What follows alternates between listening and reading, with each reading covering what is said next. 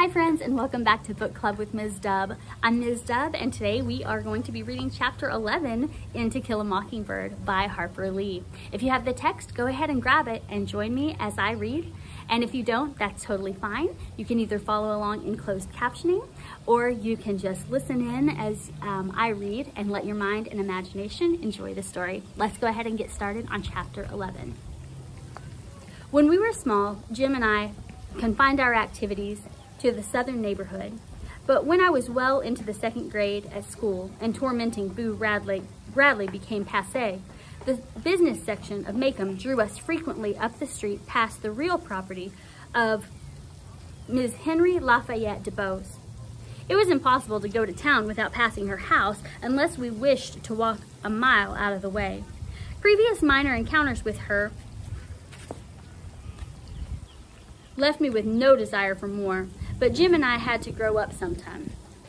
Ms. DeBose lived alone, except for a Negro girl in constant attendance, 2 doors up the street from us in a house with steep front steps and a dog trot hall. She was very old. She spent most of each day in bed and the rest of it in a wheelchair. It was rumored that she kept a CSA pistol concealed among her numerous shawls and wraps. Jim and I hated her. If she was on the porch when we passed, we would be raked by her wrathful gaze, subjected to ruthless interrogation regarding our behavior, and given a melancholy prediction on what we would amount to when we grew up, which was always nothing. We had long ago given up the idea of walking past her house on the opposite side of the street. That only made her raise her voice and let the whole neighborhood in on it. We could do nothing to please her. If I said as sunnily as I could, "Hey, Ms. DeBose," I would receive for an answer, "Don't you say hey to me, you ugly girl. You say good afternoon, Mrs. DeBose." She was vicious. Once she heard Jim refer to our father as Atticus, and her reaction was apoplectic. Besides being the sassiest, most disrespectful mutts who ever passed her way, we were told that it was quite a pity our father had not remarried after our mother's death. A lovelier lady than our mother never lived, she said, and it was heartbreaking the way Atticus Finch let her children run wild.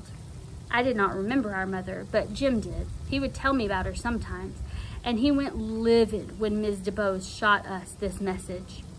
Jim, having survived Boo Bradley, a mad dog, and other terrors, had concluded that it was cowardly to stop at Miss Rachel's front steps and wait, and had decreed that we must run as far as the post office corner each evening to meet Atticus coming from work. Countless evenings, Atticus would find Jim furious at something Ms. DeBose had said when we went by.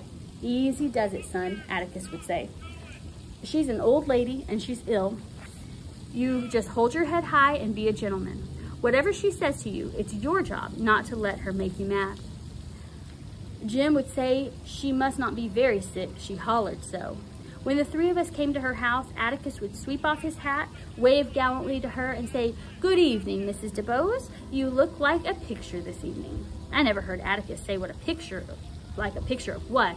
He would tell her the courthouse news and would say he hoped with all his heart she'd have a good day tomorrow. He would return his hat to his head, swing me to his shoulders in her very presence, and we would go home in the twilight. It was times like these when I thought my father, who hated guns and had never been to any wars, was the bravest man who ever lived.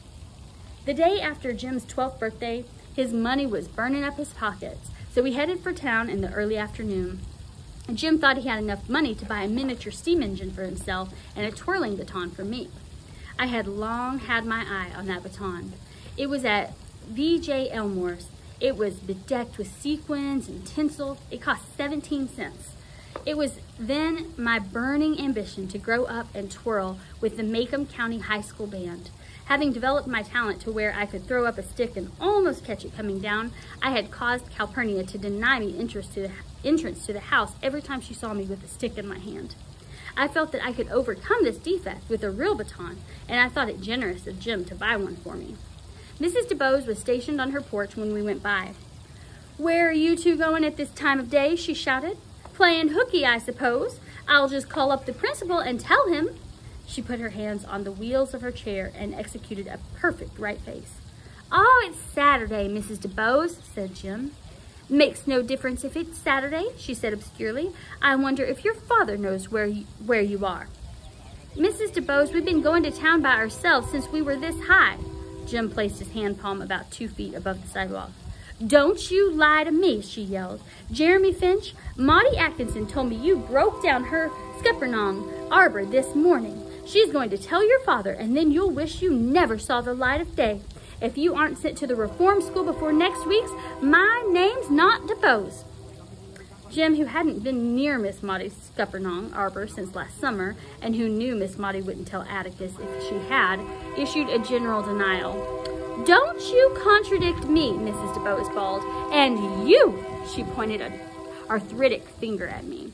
"What are you doing in those overalls? You should be in a dress and camisole, young lady. You'll grow up waiting on tables if somebody doesn't change your ways. A Finch waiting on tables at the OK Cafe. Ha!"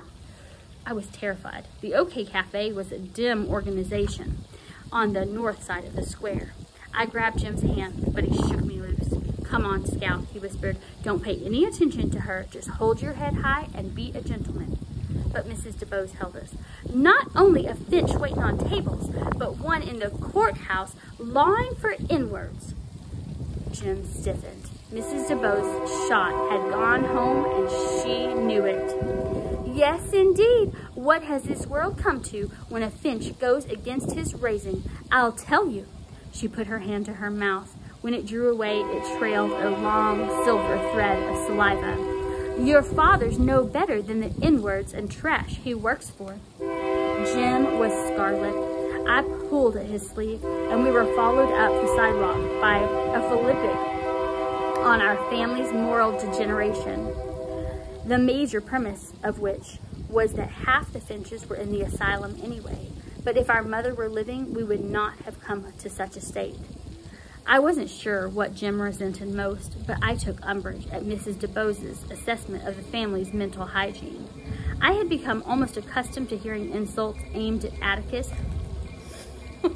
Sorry. But this was the first one coming from an adult. Except for her remarks about Atticus, Mrs. DeBose's attack was only routine. There was a hint of summer in the air. In the shadows, it was cool, but the sun was warm, which meant good times coming. No school and dill. Jim bought his steam engine, and we went by Elmore's for my baton. Jim took no pleasure in his acquisition. He jammed it in his pocket and walked silently beside me toward home. On the way home, I nearly hit Miss Link Dees, who said, "Look out now, Scout," when I missed a toss. And when we approached Miss DeBose's house,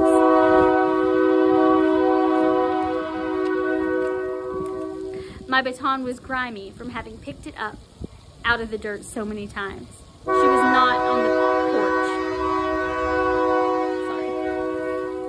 Sorry. She was not on the porch. In later years, I sometimes wondered exactly what made Jim do it, and what made him break the bonds of "you just be a gentleman, son," and the phase of self-conscious rectitude he had recently entered. Jim had probably stood as much guff about Atticus lawing for inwards as had I, and I took it for granted that he kept his temper. He had a naturally tranquil disposition and a slow fuse. At the time, however, I thought the only explanation for what he did was that for a few minutes, he simply went mad. What Jim did was something I'd do, as a matter of course, had I not been under Atticus's interdict, which I assumed included not fighting horrible old ladies. We had just come to her gate when Jim snatched my baton and ran flailing wildly up the steps into Mrs. DeBose's front yard, forgetting everything Atticus had said, forgetting that she packed a pistol under her shawls, forgetting that if Miss DeBose missed, her girl Jessie probably wouldn't. He did not begin to calm down until he had cut the tops off every camellia bush Miss DeBose owned, until the ground was littered with green buds and leaves. He bent my baton against his knee, snapped it in two, and threw it down. By that time, I was shrieking. Jim yanked my hair, said he didn't care, he'd do it again if he got the chance, and I didn't shut up. And if I didn't shut up, he'd pull every hair out of my head. I didn't shut up, and he kicked me. I lost my balance and fell on my face. Jim picked me up roughly, but looked like he was sorry. There was nothing to say. We did not choose to meet Atticus coming home that evening. We skulked around the kitchen until Calpurnia threw us out. By some voodoo system, Calpurnia seemed to know all about it. She was a less than satisfactory source of palliation, but she did give Jim a hot biscuit and butter, which he tore in half and shared with me. It tasted like cotton. We went to the living room. I picked up a football magazine, found a picture of Dixie Howell, showed it to Jim, and said, "This looks like you." That was the nicest thing I could think to say to him, but it was no help. He sat by the windows, hunched down in a rocking chair, scowling, waiting. Daylight faded. 2 geological ages later, we heard the soles of Atticus's shoes scrape the front steps. The screen door slammed, there was a pause. Atticus was at the hat rack in the hall, and we heard him call, "Jim?" His voice was like the winter wind. Atticus switched on the ceiling light in the living room and found us there, frozen still. He carried my baton in one hand. Its filthy yellow tassel trailed on the rug. He held out his other hand. It contained fat camellia buds. "Jim," he said, "are you responsible for this?" "Yes, sir." "Why'd you do it?" Jim said softly. "She said you logged for N-words and trash." "You did this because she said that?" Jim's lips moved, but his "yes, sir" was inaudible. "Son, I have no doubt that you've been annoyed by your contemporaries about me lawing for N-words, as you say. But to do something like this to a sick old lady is inexcusable. I strongly advise you to go down and have a talk with Mrs. DeBose," said Atticus. "Come straight home afterward." Jim did not move. "Go on," I said. I followed Jim out of the living room. "Come back here," Atticus said to me. I came back. Atticus picked up the mobile press and sat down in the rocking chair Jim had vacated. For the life of me, I did not understand how he could sit there in cold blood and read a newspaper when his only son stood an excellent chance of being murdered with a Confederate Army relic. Of course, Jim antagonized me sometimes until I could kill him, but when it came down to it, he was all I had. Atticus did not seem to realize this, or if he did, he didn't care. I hated him for that, but when you're in trouble, you become easily tired. Soon, I was hiding in his lap, and his arms were around me. "You're mighty big to be rocked," he said. "You don't care what happens to him," I said. "You just send him on to get shot at when all he was doing was standing up for you." Atticus pushed my head under his chin. "It's not time to worry yet," he said. "I never thought Jim would be the one to lose his head over this. I thought I'd have more trouble with you." I said I didn't see why we had to keep our heads anyways, that nobody I knew at school had to keep his head about anything. "Scout," said Atticus, "when summer comes, you'll have to keep your head about far worse things. It's not fair for you and Jim, I know that, but sometimes we have to make the best of things, and the way we conduct ourselves when our chips are down, well, all I can say is, when you and Jim are grown, maybe you'll look back on this with some compassion and some feeling that I didn't let you down. This case, Tom Robinson's case, is something that goes to the essence of man's conscience. Scout, I couldn't go to church and worship God if I didn't try to help that man." "Atticus, you must be wrong." "How's that?" "Well, most folks seem to think they're right and you're wrong." "They're certainly entitled to think that, and they're entitled to full respect for their opinions," said Atticus. "But before I can live with other folks, I've got to live with myself. The one thing that doesn't abide by majority rule is a person's conscience." When Jim returned, he found me still in Atticus's lap. "Well, son," said Atticus. He set me on my feet, and I made a secret reconnaissance of Jim. He seemed to be all in one piece, but he had a queer look on his face. Perhaps she had given him a dose of calomel. I cleaned it up for her and said I was sorry, but I ain't, and that I'd work on him every Saturday and try to make him grow back out. "There was no point in saying you were sorry if you aren't," said Atticus. "Jim, she's old and ill. You can't hold her responsible for what she says and does. Of course, I'd rather she'd have said it to me than to either of you, but we can't always have our druthers." Jim seemed fascinated by a rose in the carpet. "Atticus," he said, "she wants me to read to her." read to her? Yes, sir. She wants me to come over every afternoon after school and Saturdays to read to her out loud for 2 hours. Atticus, do I have to? Certainly. She wants me to do it for a month. Then you'll do it for a month. Jim planted his big toe delicately in the center of the rose and pressed it in. Finally, he said, Atticus, it's all right on the sidewalk, but inside it's all dark and creepy. There's shadows and things on the ceiling. Atticus smiled grimly. That should appeal to your imagination. Just pretend you're in the Radley house. The following Monday afternoon, Jim and I climbed the steep front steps to Mrs. DeBoe's house and padded down the open hallway. Jim, armed with Ivanhoe and full of superior knowledge, knocked at the second door on the left. Mrs. DeBoe's, he called. Jessie opened the wood door and unlatched the screen door. Is that you, Jim Finch? She said. You got your sister with you? I don't know. Let 'em both in, Jessie, said Mrs. DeBoe's. Jessie admitted us and went off into the kitchen. An oppressive odor met us when we crossed the threshold, an odor I had met many times in rain-rotted gray houses where there were coal oil lamps, water dippers, and unbleached domestic sheets. It always made me afraid, expectant, watchful. In the corner of the room was a brass bed, and in the bed was Mrs. DeBoe's. I wondered if Jim's activities had put her there, and for a moment I felt sorry for her. She was lying under a pile of quilts and looked almost friendly. There was a marble-topped washstand by her bed. On it were a glass with a teaspoon in it, a red ear syringe, a box of absorbent cotton, and a steel alarm clock standing on 3 tiny legs. So you brought that dirty little sister of yours, did you? Was her greeting. Jim said quietly, My sister ain't dirty, and I ain't scared of you, although I noticed his knees shaking. I was expecting a tirade, but all she said was, You may commence reading, Jeremy. Jim sat down in a cane-bottomed chair and opened Ivanhoe. I pulled up another one and sat beside him. Come closer, said Mrs. DeBoe's. Come to the side of the bed. We moved our chairs forward. This was the nearest I had ever been to her, and the thing I wanted most to do was move my chair back again. She was horrible.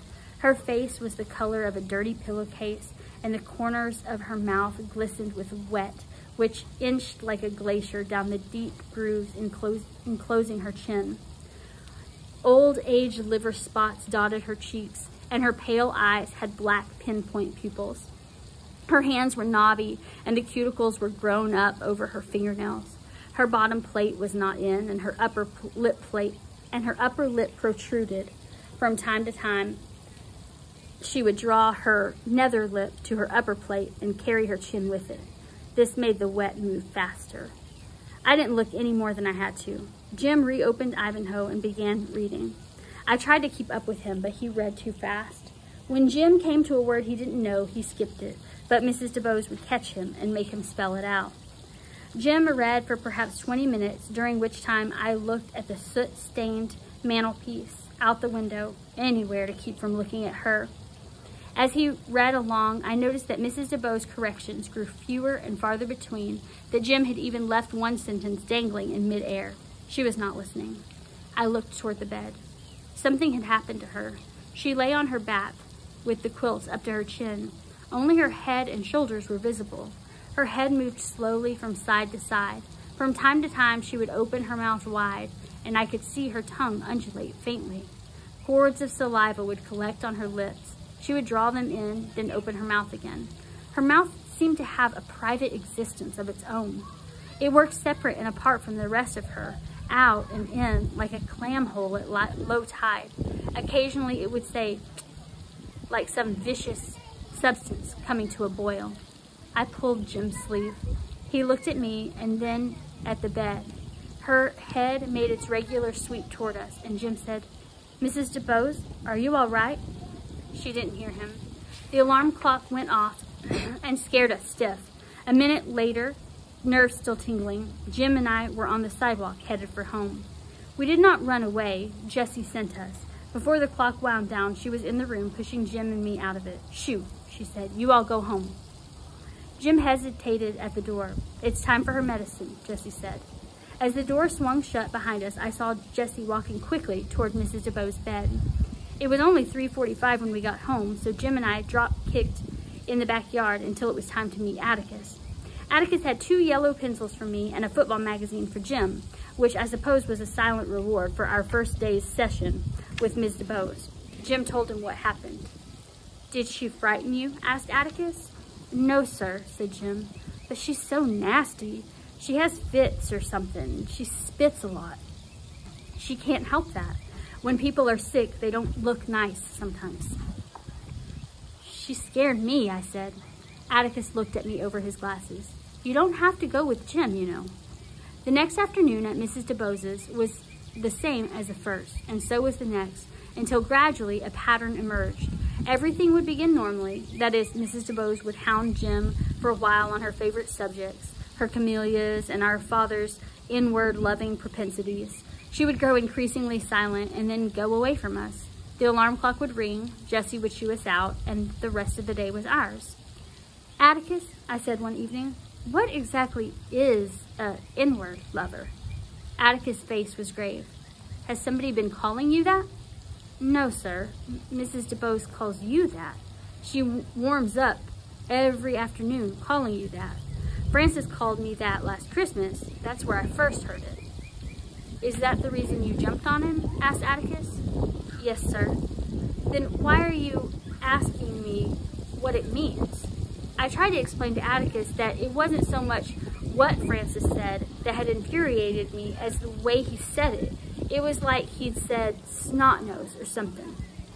"Scout," said Atticus, "inward lover is just one of those terms that don't mean anything, like snot-nose. It's hard to explain. Ignorant, trashy people use it when they think somebody's favoring Negroes over and above themselves. It's slipped into usage with some people, like ourselves, when they want a common, ugly term to label somebody." "You aren't really an inward lover then, are you?" "I certainly am. I do my best to love everybody. I'm hard put sometimes. Baby, it's never an insult to be called what somebody thinks is a bad name. It just shows you how poor that person is. It doesn't hurt you. So don't let Mrs. DeBoe's get you down. She has enough troubles of her own." One afternoon, a month later, Jim was plowing his way through Sir Walter Scout, as Jim called him, and Mrs. DeBoe's was correcting him at every turn when there was a knock on the door. "Come in," she screamed. Atticus came in. He went to the bed and took Mrs. DeBoe's hand.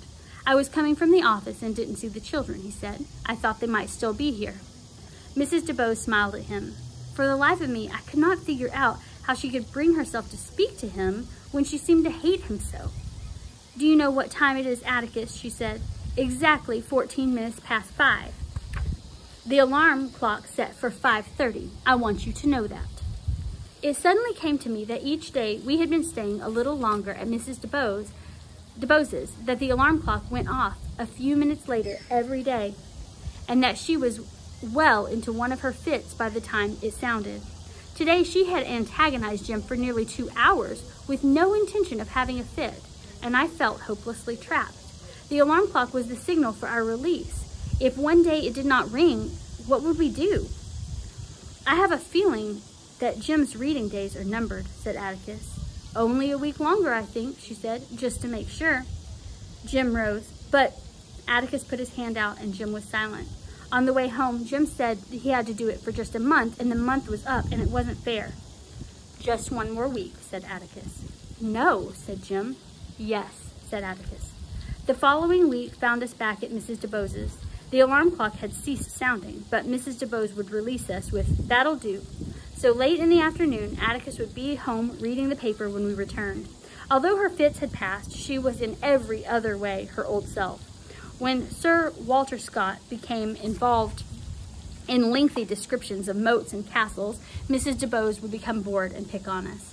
"Jeremy Finch, I told you you'd live to regret tearing up my camellias. You regret it now, don't you?"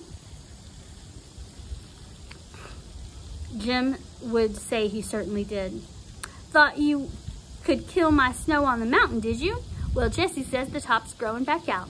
Next time you'll know how to do it right, won't you? You'll pull it up by the roots, won't you? Jim said he certainly would.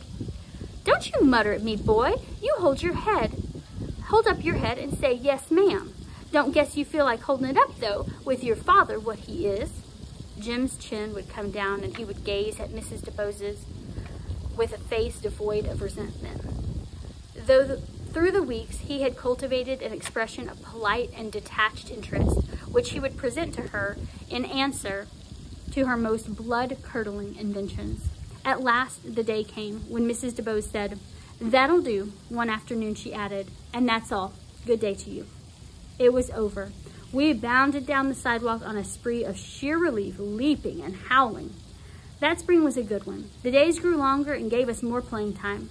Jim's mind was occupied mostly on the vital statistics of every college football player in the nation. Every night, Atticus would read us the sports page of the newspaper. Alabama might be going to the Rose Bowl again this year, judging from its prospects, not one of whose names we could pronounce.